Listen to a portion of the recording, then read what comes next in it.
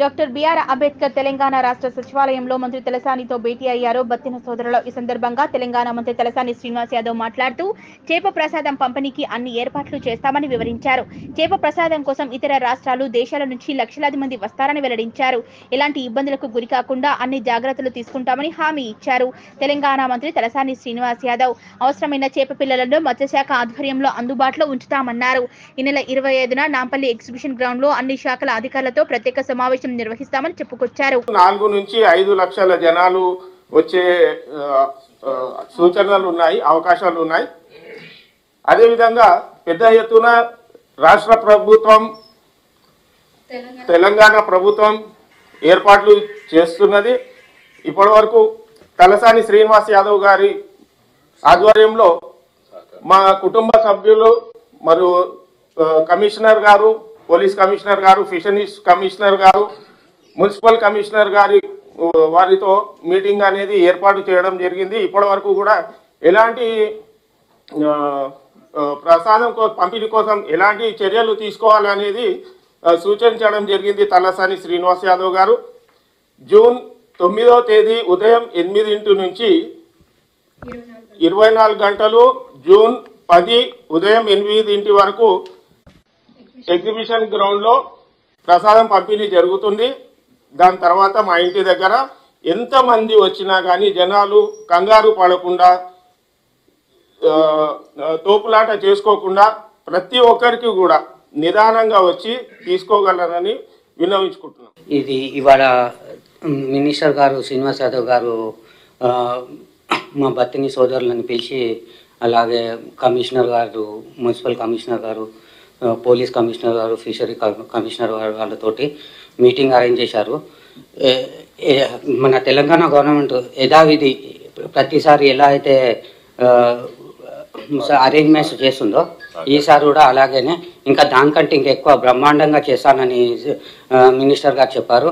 అలాగే మళ్ళీ ఎల్లుండి ఎగ్జిబిషన్ గ్రౌండ్లో కూడా మమ్మల్ని పిలిచారు. అన్ని డిపార్ట్మెంట్ వాళ్ళని పిలిచి అరేంజ్మెంట్స్ ఎలా జరగాలనో అన్ని వివరిస్తానని చెప్పారు. అయితే ఎల్లుండి పొద్దున 10 గంటలకు అట్లా అది రమ్మని చెప్పారు. మళ్ళీ అందరం సమావేశం అయ్యి అరేంజ్మెంట్స్ ఎలా కావాలి, బ్యారిగేటింగ్ ఎట్లా కావాలి, ఇవన్నీ లైటింగ్, పోలీసు, ఫైర్, వాటర్ అన్ని డిపార్ట్మెంట్ వాళ్ళని పిలిచి అక్కడ ఎల్లుండి కూడా మాతోటి మీటింగ్ మమ్మల్ని రమ్మన్నారు. అక్కడ కూడా ఇంకా ఏమైనా ఉన్నాయా అక్కడ మళ్ళీ మీటింగ్ చేస్తారు.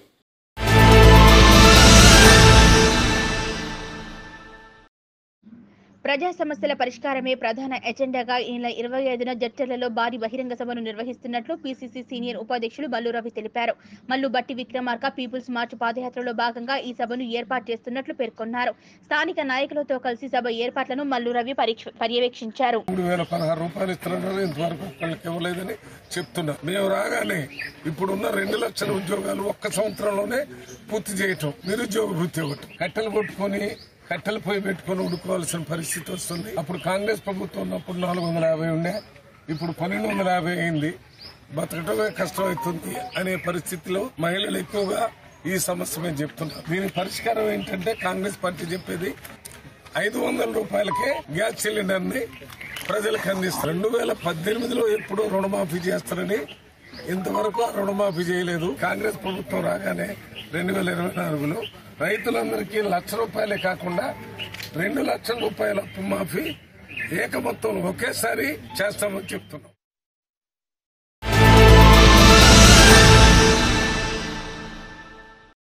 సీఎం కేసీఆర్ పై వైఎస్ షర్మిల వ్యంగ్యాస్త్రాలు సంధించారు. కల్వకుంట్ల చంద్రశేఖరరావు ముఖ్యమంత్రి అయ్యాక తన పేరును కమిషన్ల చంద్రశేఖరరావుగా మార్చుకున్నారంటూ విమర్శలు గురిపించారు. కమిషన్ల కోసమే ప్రాణహిత చేవెళ్ల, పాలమూరు, రంగారెడ్డి ప్రాజెక్టులను రీడిజైన్ చేశారని ఆరోపించారు. రీడిజైన్ చేసి సాగునీరు ఇస్తున్నారంటే అది కూడా లేదన్నారు. పాలమూరు ప్రాజెక్టులో 1 ఎకరాకు కూడా నీళ్లు పారించలేదని, ఏ ప్రాజెక్టుకైనా మెగా కృష్ణారెడ్డికి కట్టబెట్టి కమిషన్లు దోచుకుంటున్నారని షర్మిల ఆరోపించారు. లక్ష్మీదేవిపల్లి రిజర్వాయర్ నిర్మాణ పనులపై షాద్నగర్ పట్టణంలోని అఖిలపక్షం ఆధ్వర్యంలో నిర్వహించిన మహాధర్నాలో షర్మిల పాల్గొన్నారు. 8 సంవత్సరాలు అయిపోయింది కేసీఆర్ గారు మాటిచ్చి పాలమూరు రంగారెడ్డి ప్రాజెక్టును 2 సంవత్సరాలలో 48 నెలల్లోనే పూర్తి చేస్తానని చెప్పాడు కేసీఆర్ గారు. ఎన్ని నెలలు పూర్తయినాయి? ఎన్ని సంవత్సరాలు పూర్తయినాయి? ప్రాజెక్టు మార్తం పూర్తయిందా? తటడు మట్టడు కూడా తీసిపోయలేదు. ఇప్పుడేమో అసలు పర్మిషన్లే లేవంటున్నారు. 32,000 కోట్లతో ఉన్న ప్రాజెక్టు గాను 22,000 కోట్లు ఖర్చు పెట్టినాక అసలు దానికి పర్మిషన్లే లేవంటున్నారే. మరి పర్మిషన్ లేకపోతే ఎందుకు ఖర్చు పెట్టారు? ఆఖరికి 90 టీఎంసీలతో ఉన్న ప్రాజెక్టుని కాస్త ఇప్పుడు కోర్టు మొట్టికాయలేస్తే 9 టీఎంసీలుగా చెప్తున్నారే. సాగునీటి ప్రాజెక్ట్ గా చేయాలనుకున్న ప్రాజెక్ట్ లేదు, తాగునీరు ప్రాజెక్ట్ అనే చెప్తున్నారే. ఎన్ని అబద్ధాలు చెప్తారు, ఎన్ని మోసాలు చేస్తారు, ఎంతకాలం ఈ మోసం? అందుకే చెప్తున్నాం, కేసీఆర్ గారు ముఖ్యమంత్రిగా ఉన్నంత కాలం రైతుకు శాపమే. కేసీఆర్ గారు ముఖ్యమంత్రిగా ఉన్నంత కాలం పాలమూరు రంగారెడ్డి ప్రాజెక్టు పూర్తి అవ్వదు. కేసీఆర్ గారు ముఖ్యమంత్రిగా ఉన్నంత కాలం ఈ లక్ష్మీదేవిపల్లి రిజర్వాయర్ కాదు. అందుకే కేసీఆర్ ని సాగనంపాలి, సర్కారు మారాలి. పోనీ బీజేపీ పార్టీ అయినా ఏమైనా చేసిందా ప్రజలకు అంటే? పాలమూరు రంగారెడ్డి ప్రాజెక్టుకి జాతీయ హోదా ఇస్తామని బీజేపీ పార్టీ చెప్పలేదా? కృష్ణా బోర్డు వాళ్ళ చేతుల్లోనే ఉంది కదా. పోనీ ఎన్నిసార్లు మనకు సాయం చేసి ఉండొచ్చు, కానీ చేయకుండా బీజేపీ పార్టీ రాజకీయాలు చేసి, మత తత్వ పార్టీ బీజేపీ పార్టీ మతం పేరుతో చిచ్చు పెట్టడం, ఆ చిచ్చులో వాళ్ళు చలి కాచుకోవడం, ఇదే కదా బీజేపీ పార్టీకి తెలిసిన రాజకీయం.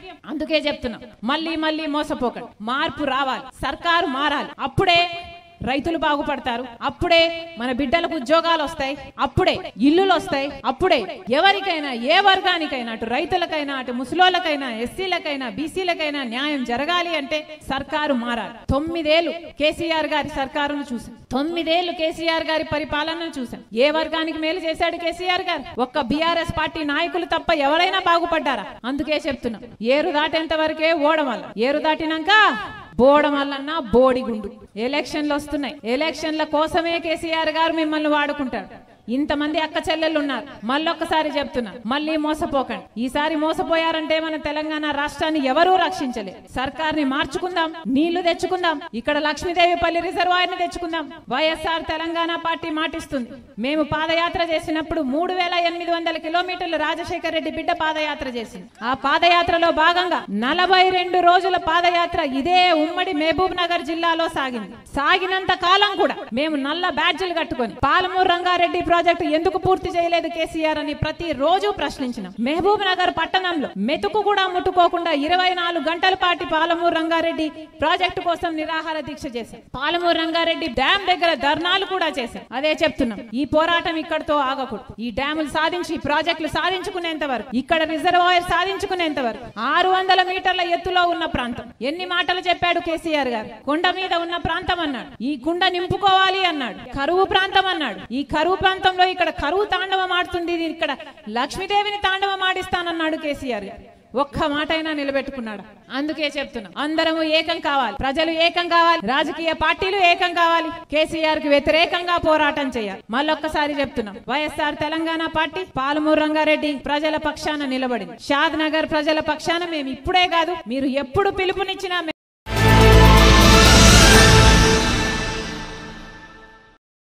రాబోయే ఎన్నికలను దృష్టిలో ఉంచుకొని ఎన్నికల కోడ్ అమలు, బందోబస్తుపై డీజీపీ అంజనీ కుమార్ సమీక్షించారు. ఇంటెలిజెన్స్, శాంతి భద్రతల అదనపు డీజీలు, ఇతర పోలీసుల ఉన్నతాధికారులతో కలిసి సిపిలు, జిల్లాల ఎస్పీలతో వీడియో కాన్ఫరెన్స్ నిర్వహించారు. ఎన్నికల షెడ్యూల్ ప్రకటించినప్పటి నుంచే ఎన్నికల కోడ్ అమల్లోకి వస్తుందని, ఈ సందర్భంగా ఎలా వ్యవహరించాలనే విషయాలపై సమీక్షించినట్లు డీజీపీ తెలిపారు. The subject of today's discussion is preparation to the run-up to the elections. So that means in the month of May, June, July, what are the things which we should do the planning. Then after that, once we are approaching the announcement of the schedule, then what are the things we will be doing.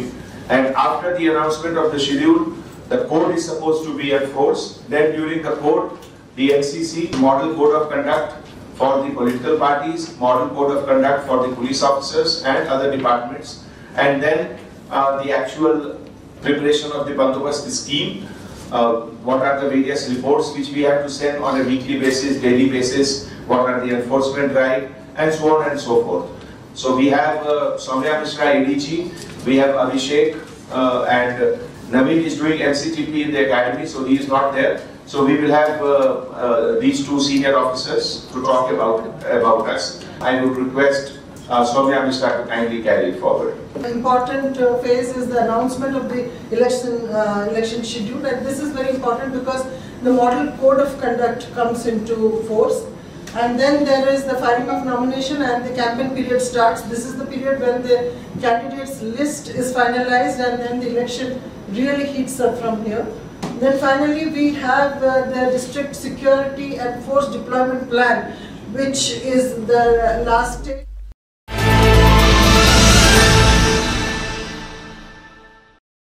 రాష్ట్ర ప్రభుత్వం ఆది Hindu social service league సంయుక్తంగా హైదరాబాద్ రవీంద్ర భారతిలో ప్రముఖ సంఘ సంస్కర్త భాగ్యారెడ్డి వర్మ 135వ జయంతి వేడుకలు ఘనంగా నిర్వహించారు. కార్యక్రమానికి తెలంగాణ సాహితీ అకాడమీ చైర్మన్ గౌరీశంకర్, గాయకుడు సాయిచంద్, ఆది హిందూ సోషల్ సర్వీస్ లీగ్ ప్రతినిధులు, వర్మ అభిమానులు పెద్ద ఎత్తున పాల్గొన్నారు.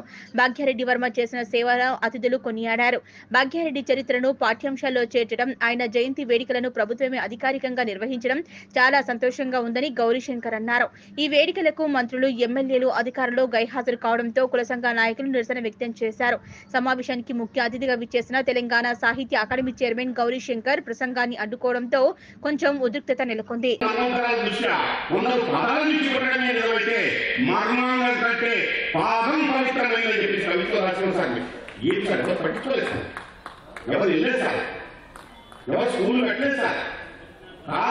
పెట్టారు సార్, స్కూల్ పెట్టారు సార్, ఈరోజు పెట్టారు సార్, 5 లక్షల మంది పిల్లలు చదువుతున్నారు సార్. మీతో రక్షణ పట్టాలు రాలేదు సార్. ఇది మనకు వచ్చిన ఒక అవకాశాన్ని, భాగ్యారెడ్డి వర్మ పేరుతో జరుగుతున్న ఒక సన్మాన సభని మనంగా డిస్టర్బ్ చేసుకోవద్దు. ఇది మనకు వచ్చిన అవకాశం. ఆయన చాలా మన అంబేద్కర్ రెడ్డి కూడా ముందు పుట్టిన ఆయన ఈ తెలంగాణలో మేలుగా సికింద్రాబాద్, హైదరాబాద్ కు మీరు చేసిన సేవలను చాలా గుర్తించదగినాయి సార్. ఆయన చేసిన సేవలకి కనీసం ఇప్పుడున్న భవనాన్ని ఒక మంచి భవనంగా తీర్చిదిద్దారు సార్. వాళ్ళు ఎన్నో చేస్తున్నారు, చాలా మందికి ఎన్నో ఇస్తున్నారు, కానీ వాళ్ళు ఏం ఇస్తున్నారు సార్ చెప్పండి. కల్వకుంట్ల చంద్రశేఖర్ గారికి ఈ డైస్ నుంచి నేను మనవి చేస్తున్నాను. ఇంతమంది మంత్రులకు మేము ఇచ్చాము, ఇన్విటేషన్ కార్డ్స్ మీకు ఇచ్చాము. పేరుకు వాడ బుద్ధ 125 అడుగుల బుద్ధ విగ్రహం పెట్టాము. మీ సెక్రటరీట్ కు బాబాసాహెబ్ అంబేద్కర్ గారి పేరు కూడా నేను ఇచ్చాము. అంటే ఈరోజు 135 సంవత్సరాలు ఆయన జన్మదినం, భాగ్యరెడ్డి వర్మ గారి జన్మదినానికి మీరు రాలేదంటే మా మీద ఇంకెంత కక్ష ఉందో మేము ఇప్పుడు గుర్తించుకుంటున్నాము.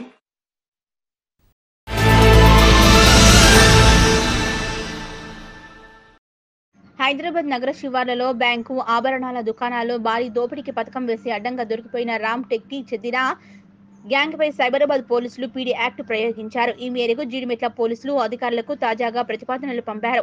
మహారాష్ట్ర, కర్ణాటకలో 175 దోపిడీలు, హత్యాయత్నం కేసుల్లో నిందితులుగా ఉన్న 5గురు నగర శివారు షాపూర్లో బ్యాంకు, ఆభరణాల దుకాణంలో ఏప్రిల్ 11న దోపిడీకి పథకం వేశారు.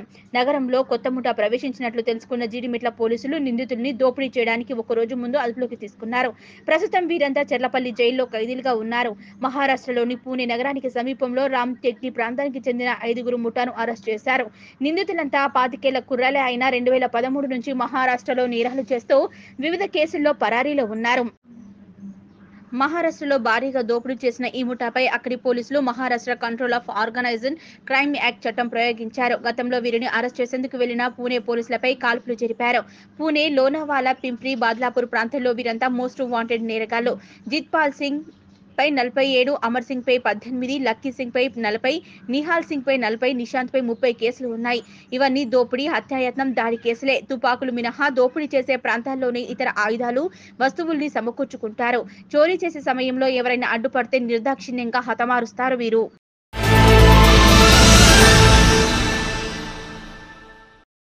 పంజాబ్ లో మరోసారి పాకిస్తానీ డ్రోన్ పట్టుబడింది. అమృత్సర్ జిల్లాలోని బైని రాజ్పుతానా గ్రామం వద్ద ఓ డ్రోన్ అంతర్జాతీయ సరిహద్దును దాటడాన్ని బీఎస్ఎఫ్ బలగాలు గుర్తించాయి. దీంతో దానిపై కాల్పులు జరిపిన సైనికులు నేల కూల్చారు.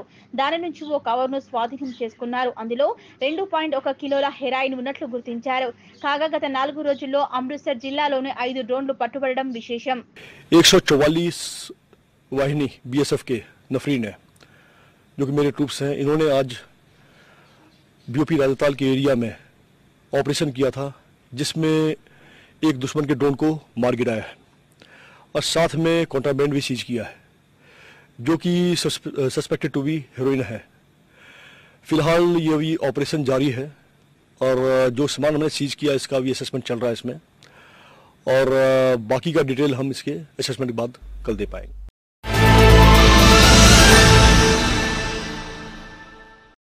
సీనియర్ నటుడు శరత్ బాబు మరణంతో తెలుగు చిత్ర పరిశ్రమలో విషాదం నెలకొంది.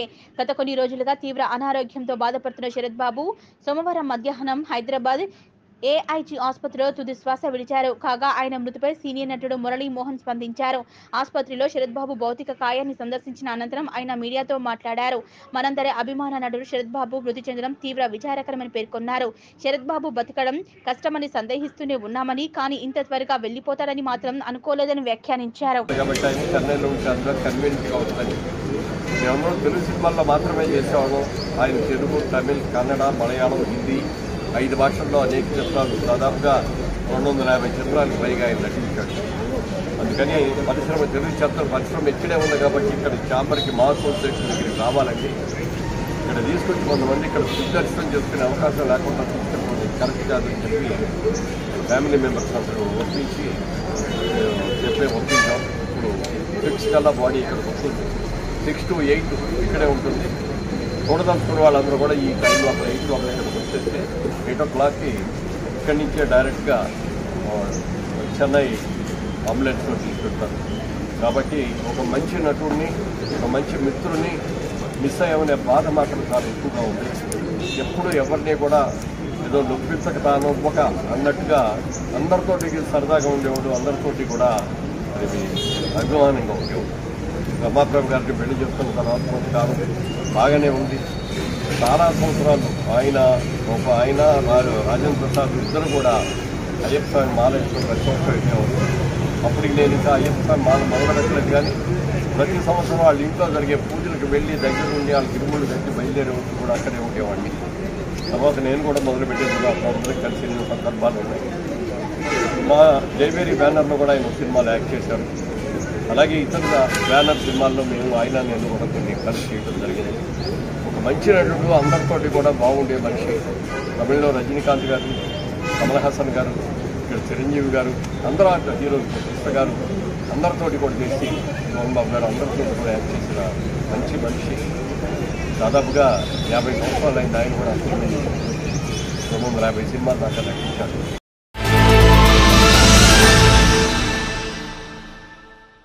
నటి డింపుల్ హయాతి ఐపీఎస్ అధికారి ట్రాఫిక్ డీసీపీ రాహుల్ హెగ్దేకు మధ్య వివాదం తారాస్థాయికి చేరింది. Dimple హయాతిపై Jubilee hills పిఎస్లో criminal case నమోదు కావడం వివాదం చర్చనీయాంశంగా మారింది. మరోవైపు అధికారాన్ని అడ్డం పెట్టుకుని తప్పును కప్పిపుచ్చుకోలేరంటూ డింపుల్ ట్వీట్ చేయడంతో ఈ వివాదం మరింత ముదురుతోంది. ఇదే వివాదంపై స్పందించిన ట్రాఫిక్ డీసీపీ రాహుల్ హెగ్దే డింపుల్ హయాతితో తనకు పర్సనల్ గా ఎలాంటి గొడవ లేదని తెలిపారు. గత కొన్ని రోజులుగా డింపుల్ హయాతి కార్ని తన కారుకి అడ్డంగా పెడుతుందని ఆరోపించారు. తన డ్రైవర్ చెప్పినా వినకుండా రిపీట్ చేశారన్నారు. తన కారును తన్ని ఢీకొట్టిందని తెలిపారు. తన డ్రైవర్ చట్ట ప్రకారం జూబ్లీ హిల్స్ పిఎస్ లో కంప్లైంట్ ఇచ్చాడని, పోలీసులు విచారణ చేస్తున్నారని వెల్లడించారు. సీసీటీవీ ఫుటేజీలో కూడా డింపుల్ హయాతి కారును కాలుతో తన్ని ఢీకొట్టినట్లు ఉందన్నారు. ఆమె కారుపై చలాన్లు ఉన్నట్లు తనకు తెలియదన్నారు డీసీపీ రాహుల్. కానీ ఇటు కొంచెం బ్యాడ్ గా బిహేవ్ చేస్తున్నట్టు వాళ్ళ రాహుల్ హెగ్డేకి సంబంధించిన సిబ్బంది కంప్లైంట్ ఇచ్చారు. అయితే రీసెంట్ గా మొన్నటి రోజు రాహుల్ హెగ్డేకి సంబంధించిన కారుని ఇక్కడ పార్కింగ్ పెట్టిన టైంలో ఆమె కారును ఢీ కొట్టడంతో పాటు ఎందుకు ఢీ కొట్టామని అడిగినందుకు రాహుల్ హెగ్డేకి సంబంధించిన డ్రైవర్ చేతన్ కుమార్ పై దుర్భాషలు ఆడినట్టు కూడా తన కంప్లైంట్ లో జూబ్లీహిల్స్ పిఎస్ లో కంప్లైంట్ చేశారు. అయితే ఈ కేసు పైన ఇప్పటికే కేసు నమోదు చేసుకున్న జూబ్లీహిల్స్ పోలీసులు నిన్న డింపుల్ హయాతితో పాటు ఆమెతో ఉంటున్న డేవిడ్ అనే వ్యక్తిని ఇద్దరిని కూడా నిన్న జూబ్లీహిల్స్ పిఎస్ కి విచారణకు పిలిచారు. విచారణ 2 hours పాటు ఆమెను విచారణ చేసిన అనంతరం తిరిగి పంపించేశారు. మళ్ళీ తిరిగి కనుక మళ్ళీ పిలిస్తే తప్పకుండా విచారణకు రావాలంటూ కూడా పోలీసులు చెప్పినట్టు తెలుస్తుంది. అయితే ఈ కేసుకు సంబంధించి ఇక్కడ ఏం జరిగింది ఏంటి అనేది పూర్తిగా దీనికి సంబంధించిన సీసీ ఫుటేజ్ కూడా ఇప్పటికే పోలీసులు కలెక్ట్ చేశారు. సో డ్రైవర్ చేతన్ కుమార్ ఇచ్చిన కంప్లైంట్ మేరకు అయితే వాళ్ళు ఇప్పటికే కేసు నమోదు చేసుకొని దర్యాప్తు కూడా చేసుకుంటున్నాడు. అయితే గత కొన్ని రోజులుగా డింపుల్ హైతి కేవలం ఈ రాహుల్ హెగ్డేకి సంబంధించిన కార్ పార్కింగ్ విషయంలో కాకుండా ఇక్కడ ఉన్న ఎవరెవరైతే కింద ఉంటారో దీనికి సంబంధించిన టెనెంట్స్కి సంబంధించి కార్లకు సంబంధించి ఎప్పుడైనా కిందికి వస్తున్నట్టయితే వాళ్ళతో కూడా వాగ్వాదానికి దిగుతుందని కూడా ఇక్కడ ఉన్న వాళ్ళు చెప్తున్నారు. ప్రస్తుతం మనం చూస్తున్నాం ఇదే ఫార్చునర్ కారు TS09 PA1744. ఇది ట్రాఫిక్ డీసీపీ రాహుల్ హెగ్డేకి సంబంధించిన కారు. ఈ కారుకు వెనకాల ఢీ కొట్టింది. వాళ్ళకి సంబంధించిన నటి డింపుల్ హైత్కి సంబంధించిన బెంజ్ కారుతో రివర్స్ తీస్తుండగా దీనికి ఢీ కొట్టింది. ఢీ కొట్టినప్పుడు కూడా ఎందుకు ఢీ కొట్టావని వాళ్ళు అడిగినప్పుడు కూడా రెక్లెస్గా సమాధానం ఇవ్వడమే కాకుండా వాళ్ళకు ఎవరైతే వీళ్ళ డ్రైవర్ చేతన్ కుమార్ ఉన్నారో చేతన్ కుమార్తో పాటు వాళ్ళ గన్మెన్లు ఇద్దరిపై కూడా దుర్భాషలాడినట్టయితే వాళ్ళు కంప్లైంట్ ఇచ్చారు. అయితే ఇప్పుడు వీళ్ళు పెట్టిన కేసుల ప్రకారం గవర్నమెంట్ ఆస్తులను ధ్వంసం చేసినట్టు వాళ్ళు కంప్లైంట్ ఇచ్చారు. ప్రస్తుతం మనం విజువల్స్లో చూసుకోవచ్చు. దీనికి సంబంధించిన సైడ్ మిర్రర్ కూడా ఇక్కడ పగిలిపోయింది. సైడ్ మిర్రర్తో పాటు వెనకాల కూడా ఢీ కొట్టినట్టయితే మనకి ఇక్కడ దీన్ని చూస్తే తెలుస్తుంది. అయితే ఈ ఇన్సిడెంట్ జరిగి 3-4 డేస్ అయినా రాహుల్ హెగ్డే అందుబాటులో లేకపోవడంతో మొన్న వాళ్ళకి సంబంధించిన సిబ్బంది వాళ్ళ డ్రైవర్ అలాగే గన్మెన్లు కూడా రాహుల్ హెగ్డే వచ్చిన తర్వాత మొన్న కంప్లైంట్ ఇవ్వడంతో మొన్న కంప్లైంట్ రిసీవ్ చేసుకున్న జూబ్లీహిల్స్ పోలీసులు నిన్న వాళ్ళని ఇద్దరిని కూడా విచారణకు పిలిచారు. నిన్న 2 hours పాటు జూబ్లీహిల్స్ PS లో విచారణ చేసి తిరిగి విచారణ అనంతరం అయితే పంపించేశారు.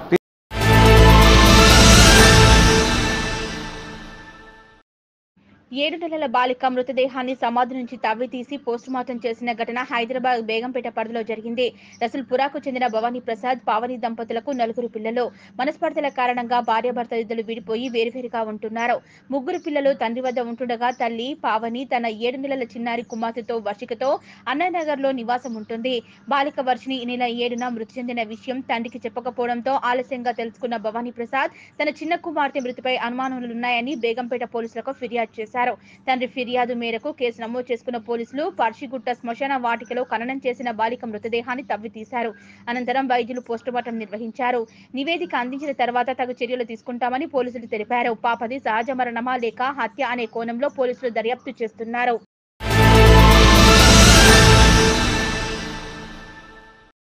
ధాన్యం కొనుగోలు కేంద్రాల్లో అధికారుల తీరును నిరసిస్తూ కామారెడ్డి జిల్లా జుక్కల్లో రైతులు ఆందోళనకు దిగారు. జుక్కల్ చౌరస్తాలో జాతీయ రహదారిపై ధర్నా నిర్వహించిన రైతులు అధికారులకు వ్యతిరేకంగా నినాదాలు చేశారు. వారం రోజులుగా కొనుగోలు కేంద్రాల్లో ధాన్యం కొనుగోలు జరగటం లేదని, బస్తాల కొరతతో తీవ్ర ఇబ్బందులు ఎదుర్కొంటున్నట్లు వాపోయారు. అకాల వర్షాలకు నష్టపోయిన రైతులను ఆదుకుంటున్నట్లు ప్రభుత్వం ప్రకటించినా క్షేత్రస్థాయిలో పరిస్థితులు మరోలా ఉన్నాయని ఆవేదన వ్యక్తం చేశారు.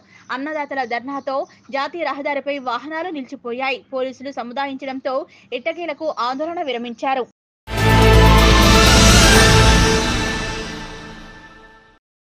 అధికారుల పాలకుల నిర్లక్ష్యం వల్ల రామయ్యంపేట మండలం విద్య, వైద్యం అభివృద్ధికి నోచుకోవటం లేదని నిజాంపేట జెడ్పీటీసీ పంజా విజయ్ కుమార్ అన్నారు. మెదక్ జిల్లా రామయ్యంపేట మండల కేంద్రంలో నేడు అఖిలపక్షం నాయకులతో కలిసి జెడ్పీటీసీ పంజా విజయ్ కుమార్ మీడియా సమావేశం నిర్వహించారు. రామయ్యంపేట మండలం గతంలో నియోజకవర్గ కేంద్రంగా ఉండి అభివృద్ధి చెందిందని, కానీ నియోజకవర్గం పోయిన తర్వాత చిన్న మండలంగా మారి నేడు అభివృద్ధి కుంటుపడిందని ఆవేదన వ్యక్తం చేశారు. ముఖ్యమంత్రి కేసీఆర్ దేవుడిలాగా అన్ని గ్రామాలను అభివృద్ధి చేస్తుంటే స్థానిక ప్రజాప్రతినిధులు అధికారుల నిర్లక్ష్యం వల్లే అభివృద్ధి కుంటుపడిందని ఆవేదన వ్యక్తం చేశారు. రామయ్యంపేటలో ప్రభుత్వ డిగ్రీ కళాశాల లేకపోవడం వల్ల విద్యార్థులు ఇతర ప్రాంతాలకి వెళ్లవలసి వస్తుందని తెలిపారు. ప్రభుత్వ ఆసుపత్రి నిర్మించినప్పటికీ సిబ్బంది లేకపోవడం వల్ల రామయ్యంపేటలో ఉచిత వైద్యం అందడం లేదని ఆయన తెలిపారు. రామయ్యంపేట సమస్యలను ముఖ్యమంత్రి దృష్టికి తీసుకెళ్తే పరిష్కరించి ఉండేవారని అన్నారు. రామయ్యంపేట అభివృద్ధి చెందాలంటే కేవలం రెవెన్యూ డివిజన్ సాధన వల్లే అవుతుందని, రెవెన్యూ డివిజన్ సాధన కోసం అఖిల పక్షానికి తాను సంఘీభావం తెలుపుతూ నిజాంపేట నుంచి రామయ్యంపేట వరకు బుధవారం పాదయాత్ర నిర్వహిస్తున్నట్టు తెలిపారు. రెవెన్యూ డివిజన్ ఆకాంక్ష ముఖ్యమంత్రికి తెలిసే విధంగా పాదయాత్రలో 5 మండలాలకు చెందిన ప్రజలు పాల్గొని విజయవంతం చేయాలన్నారు. ఈ కార్యక్రమంలో నిజాంపేట జెడ్పీటీసీ పంజా విజయ్ కుమార్, బీఆర్ఎస్ నాయకులు పుట్టి అక్షయ్ కుమార్, నార్లాపూర్ ఎంపీటీసీ రాజిరెడ్డి, అఖిలపక్ష నేతలు రమేష్ రెడ్డి, యనిశెట్టి అశోక్, చింతల శేఖర్, అల్లాడి వెంకటేష్, రెడ్యమైన నరేష్, చాకలి వెంకటి, దోమకొండ యాదగిరి, సురేష్ నాయక్ తదితరులు పాల్గొన్నారు.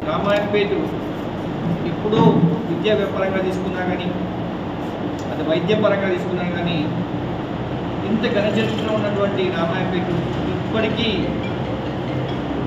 పేద బలహీన వర్గాలకు ఆరోగ్యం కానీ, విద్య కానీ అందరి ద్రాక్షగానే మిగిలిపోతుంది.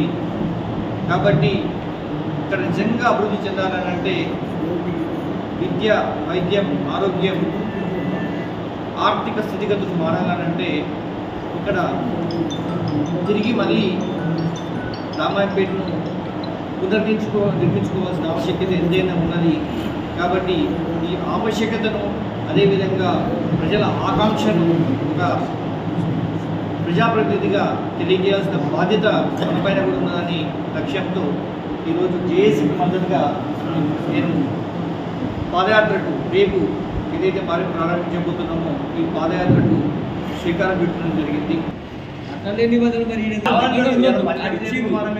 అర్హత లేకుండా విజయ్ కుమార్ మీద కావాలని ఆరోపణలు చేస్తూ ఏదో పార్టీని రోజు మన పార్టీని రోజు పార్టీకి నష్టం కానీ ఆయనకి నష్టం కాదు.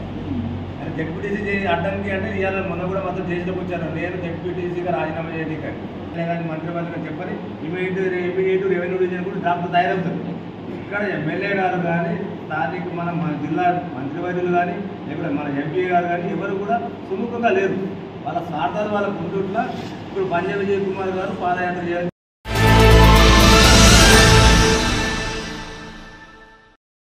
చిరుత దాడిలో మేక మృతి చెందిన సంఘటన రామేంపేట మండలం కార్యాల తాండాలో సోమవారం అర్ధరాత్రి చోటు చేసుకుంది. తాండాకు చెందిన నేనావత్ కిషన్ నాయక్ ప్రతిరోజులాగే తన మేకలను పశువుల కొట్టంలో కట్టేసి ఇంటికి వెళ్లి పడుకున్నాడు.